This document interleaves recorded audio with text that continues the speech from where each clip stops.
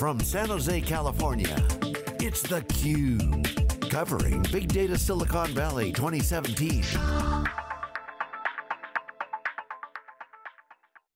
Big Data SV 2016, day 2 of our wall-to-wall coverage of Strata Hadoop conference, Big Data SV, really what we call Big Data Week, because this is where all the action is going on down in San Jose. We're at the historic Pagoda Lounge, back of the Fairmont. Come on by, say hello. We've got a really cool space and we're excited, never been in this space before, so we're excited to be here.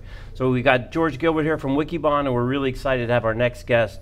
He's Fred Reiss. He's the Chief Architect at IBM Spark Technology Center in San Francisco. Fred, great to see you. Thank you, Jeff. So I remember when Rob Thomas, we went up and met with him in San Francisco when you guys first opened the Spark Technology Center a couple of years now. Give us an update on what's going on there. I know IBM's putting a lot of investment in the Spark Technology Center, in the San Francisco office specifically. Give us kind of an update of what's going on. That's right, Jeff. Now we're in the new Watson West building in San Francisco in 505 Howard Street. Co-located, we have about a 50-person development organization. Right next to us, we have about 25 designers. And on the same floor, a lot of developers from Watson doing data science, from the Weather Underground, doing weather data analysis. So it's a really exciting place to be.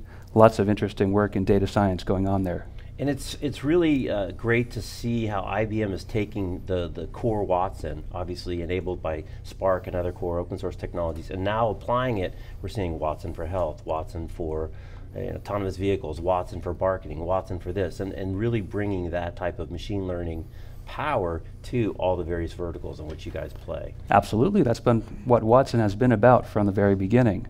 Bringing the power of machine learning, the power of artificial intelligence to real world applications. Excellent. So let's tie back to the Spark community. Most folks understand how Databricks builds out the core, or does most of the core work for like the SQL workload, the streaming, and machine learning, and I guess Graph is still immature. We were talking earlier about IBM's contributions in helping to build out the machine learning side. Help us understand what the Databricks core technology for machine learning is and how IBM is building beyond that. So the core technology for machine learning in Apache Spark comes out actually of the machine learning department at UC Berkeley, as well as a lot of different members from the community. Some of those community members also work for Databricks. We actually, at the IBM Spark Technology Center, have made a number of contributions to the core Apache Spark ML libraries. For example, recent contributions in neural nets. In addition to that, we also work on a project called Apache System ML, which used to be proprietary IBM technology, but the IBM Spark Technology Center has turned System ML into Apache System ML. It's now an open Apache incubating project that's been moving forward out in the open. You can download the latest release online. And that provides a piece that we saw was missing from Spark and a lot of other similar environments, an optimizer for machine learning algorithms. So in Spark you have the Catalyst optimizer for data analysis, data frames, SQL. You write your queries in terms of those high-level APIs, and Catalyst figures out how to make them go fast. In System ML, we have an optimizer for high-level languages like Spark and Python, where you can write algorithms in terms of linear algebra, in terms of high-level operations on matrices and vectors, and have the optimizer take care of making those algorithms run in parallel, run in scale, taking account of the data characteristics. Does the data fit in memory? And if so, keep it in memory. Does the data not fit in memory? Stream it from disk. Okay, so there was a ton of stuff in there, and if I would have referred to that as so densely packed as to be a black hole, that might come across wrong, so I won't refer to it as a black hole. But let's unpack that. So the, and I meant that in a good way, it's like high bandwidth, you know. Thanks, George. So the traditional Spark, the machine learning that comes with Spark's MLlib, one of its distinguishing characteristics is that the models, the algorithms that are in there, have been built to run on a cluster. That's right. And very few others have built machine learning algorithms to run on a cluster. But as you were saying, you don't really have an optimizer for finding something where a couple of the algorithms would be fit optimally to solve a problem. Help us understand then how system ML takes that sort of solves a more general problem for say ensemble models and for scale out. How you I guess help us understand how system ML fits relative to Spark's MLlib and the more general problems it can solve. Mm-hmm.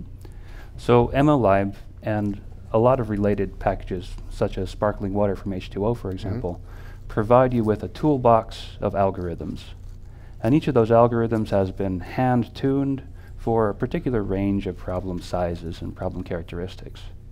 This works great as long as the particular problem you're facing as a data scientist is a good match to that implementation that you have in your toolbox. What SystemML provides is less like having a toolbox and more like having a machine shop. You have a lot more flexibility, you have a lot more power. You can write down an algorithm as you would write it down if you were implementing it just to run on your laptop. And then let the SystemML optimizer take care of producing a parallel version of that algorithm that is customized to the characteristics of your cluster, that's customized to the characteristics of your data.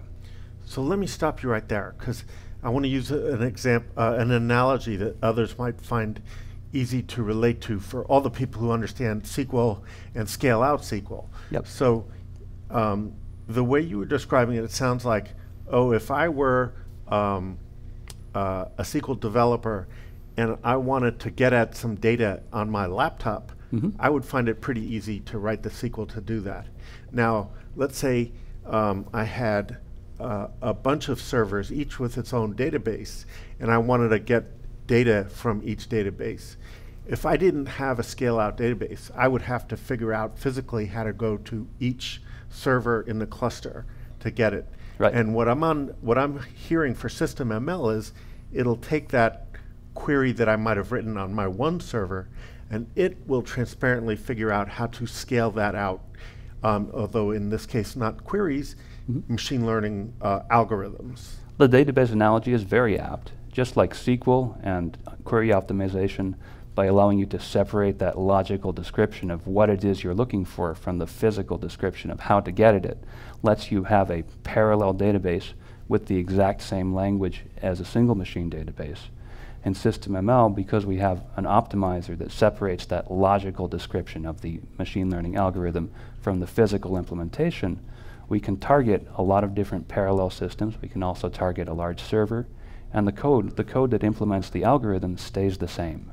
Okay, now let's take that a step further, because you referred to matrix math and I think linear algebra and a whole bunch of other things that I never quite made it to since I was a humanities major.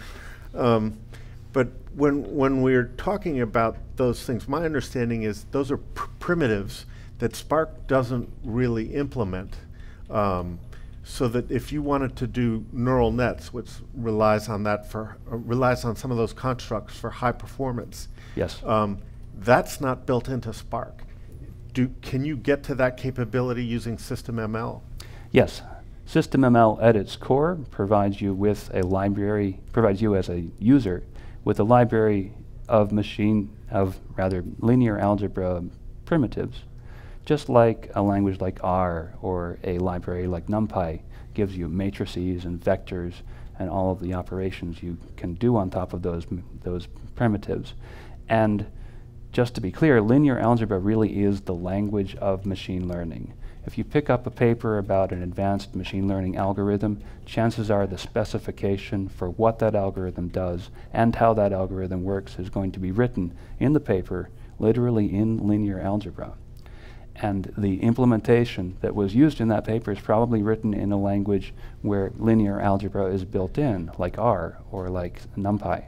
So it sounds to me like Spark has done the work of getting sort of the blocking and tackling of machine learning to run in parallel. And that's, I mean, to be clear, since we haven't really talked about it, that's important when you're handling data at scale. Yes. And you want to train models on very, very large data sets. But it sounds like when we want to go to some of the more advanced machine learning capabilities, the ones that today are making all the noise with speech to text, text to speech, natural language understanding, those neural network-based capabilities are not built into the core Spark ML lib. That would it be fair to say you could start getting at them through SystemML? Yes, SystemML is a much better way to do scalable linear algebra on top of Spark than the very limited linear algebra that's built into Spark. So, all right, let's take that the next step. Can SystemML be grafted on to Spark in some way where would it have to be an entirely new API that doesn't that doesn't integrate with all the other Spark APIs in a way that that has differentiated Spark, right? Where each API is sort of accessible from every other. Can you tie SystemML in, or is that or do the Spark guys have to build more primitives into their own sort of engine first? A lot of the work that we've done at the Spark Technology Center as part of bringing SystemML into the Apache ecosystem has been to build a nice tight integration with Apache Spark. So you can pass Spark data frames directly into SystemML. You can get data frames back. Your SystemML algorithm, once you've written it in terms of one of SystemML's domain-specific languages, it just plugs into Spark like all the algorithms that are built into Spark.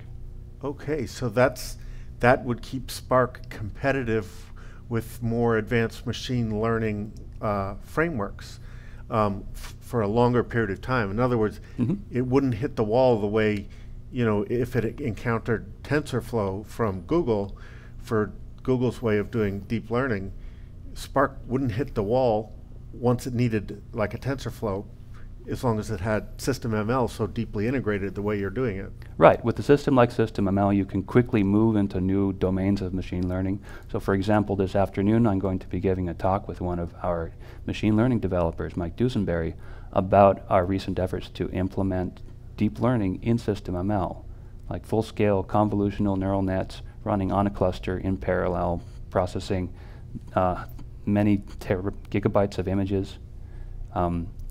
And we implemented that with very little effort because we have this optimizer underneath that takes care of a lot of the details of how you get that data into the processing, how you get the data spread across the cluster, how you get the processing moved to the data or vice versa. All those decisions are taken care of with the optimizer. You just write down the linear algebra parts and let the system take care of it. That let us implement deep learning much more quickly than we would have if we had done it from scratch. So it's just this ongoing cadence of basically removing kind of the infrastructure gut management from the data scientist and enabling them to concentrate really where their value add is on the algorithms themselves, so they don't have to worry about how many clusters it's running on and kind of that configuration, kind of typical DevOps that we see on the regular development side, but now you're really bringing that into the machine learning space. That's right, Jeff. I mean, personally, I find all the minutiae of making a parallel algorithm work really fascinating, but a lot of people working in data science see parallelism as a tool. They want to solve the data science problem. Okay. And SystemML lets you focus on solving the data science problem because the system takes care of the parallelism.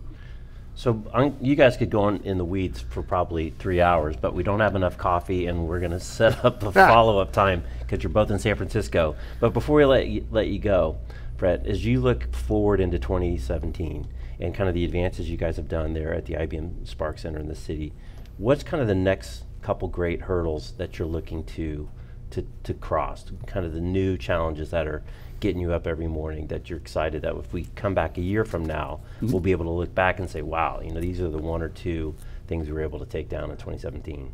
We're moving forward on several different fronts this year. On one front, we're helping to get the notebook experience with Spark notebooks consistent across the entire IBM product portfolio. We helped a lot with the rollout of notebooks on data science experience on Z, for example. And we're working actively with the data science experience and with the Watson data platform. On the other hand, we're contributing to Spark 2.2. There are some exciting features, particularly in SQL, that we're hoping to get into that release.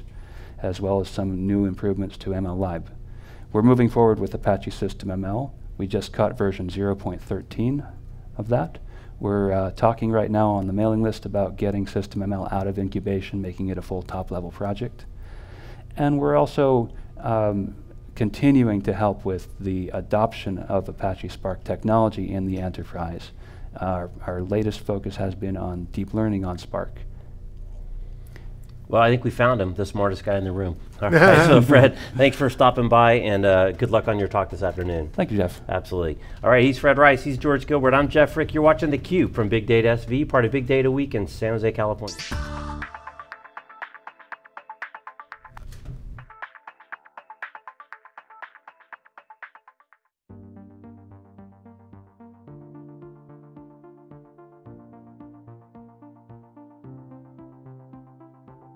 Hi, I'm John Furrier, the co-founder of SiliconANGLE Media and co-host of theCUBE.